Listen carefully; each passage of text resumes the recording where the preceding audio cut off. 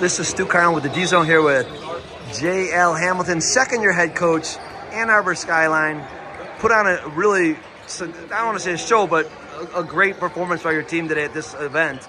Getting to see some teams you don't normally get to play, and what do you think?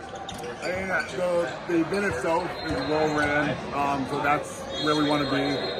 The competition, we want to play against competition. So if we want to take those next steps, we got to play against the best. So we play against 3 good teams, and we came to compete. We played team basketball. We got a lot of weapons.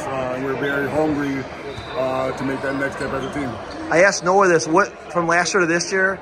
You guys were you were fine last year, but it seems like just already you made a leap from last year, which I'm just kind of trying to understand. I think a lot of it was experience. Last year was a lot of first. First year, coach for me, a lot of the players first year were getting varsity minutes.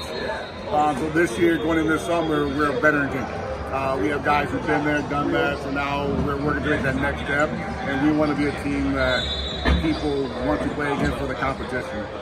It's exciting. I mean, I really, to me, you guys stand out already as a top 25 team already, and that's for real.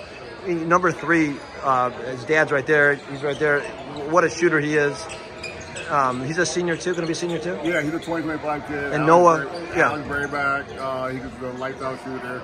We have Ben Solomon, a lefty point guard, does whatever he wants. Jake Rademacher gets into the lane. Braylon, Brown, Long, athletic.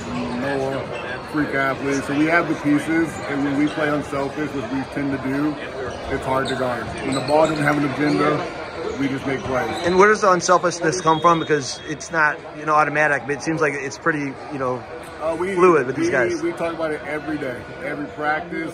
We talk about team, the one more pass, being selfless, like just making the extra play. And when everyone buys in, it's beautiful to watch. Coach, great job so far. With in this, it's exciting to see what you're doing there. Appreciate it. Just to start. Thanks for talking to us. Appreciate it.